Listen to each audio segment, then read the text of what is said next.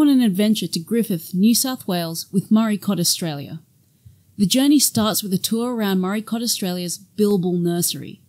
Ross Anderson and Matt Ryan, two parts of the brain and heart behind the operation, show me around.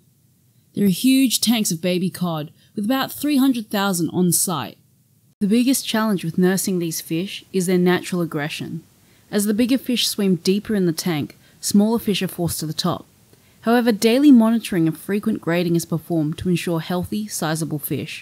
Once the fish are mature enough, they're moved to ponds outside. And these vast ponds hold about 30,000 fish. Oxygen levels are measured and adjusted very carefully for each pond. What's really interesting is that the water contains mud and plankton and algae. It's the cod's natural ecosystem, which improves the texture and colour of the cod naturally. You see, a fish's metabolism produces this compound called geosmin. If it isn't filtered out of the fish properly, it'll permeate the taste of the fish, which gives you that really muddy, fishy taste.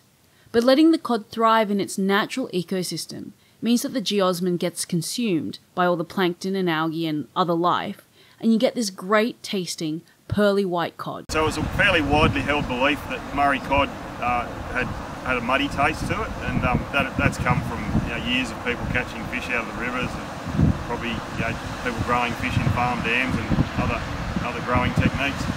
So our system relies still on dams, but we actually hold the fish in cages, which had been done before we started. Yes, we hold the fish in the cages in the dam, and that tends to break down any waste products that are in the water, and the fish come out tasting perfectly clean and with no muddy taste whatsoever. Amazingly, this farm has arguably one of the lowest eco footprints in the world.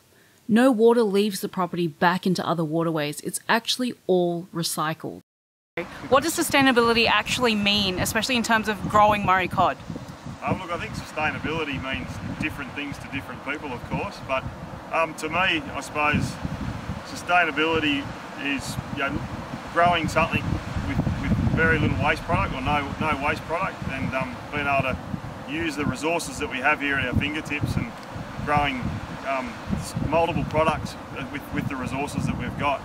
And so here we're in the Murrumbidgee irrigation area. A lot of water gets used here every year for growing crops, but there's very little animal production, and there was sort of no real aquaculture production before we started. So here where we are now, the water comes onto the farm into the fish dams, and then goes back out of the farm onto the paddocks for irrigation. So this is water that would have been used for irrigation anyway. So the actual fish production is 100% sustainable as far as the water goes, because the water would have been used anyway. We're just reusing it through the fish before it goes out onto the paddock. Over the weekend, I visited a couple of restaurants that showcased what Murray Cod Australia was trying to achieve. And one that really stood out for me was Limone Dining, run by Chef Luke Piccolo. He practices a farm-to-fork approach, and his menu celebrates the rich Italian history and culture of Griffith. He paired an elegant steamed piece of cod with beautiful spring greens from his family farm. And along with other treats, Chef Luke and his partner Fabiola, who runs the front of house, gave us an unforgettable evening, which was generous in food and hospitality. And I think that's the core of what Griffith is about. It's about putting family, putting history and local produce on the plate.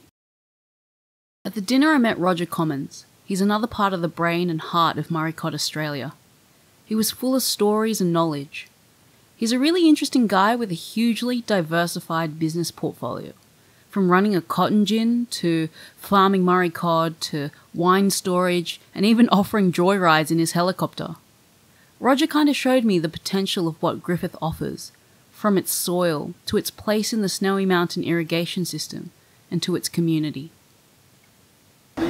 Some of the industries are pretty secretive, but a lot of the industries that we're involved with are very open to sharing knowledge and encompassing new players, particularly the cotton industry. The cotton industry is one which is very embracing of everyone in the industry, and because it's sold on the world market, we're not trying to sell into a niche market or a small market. So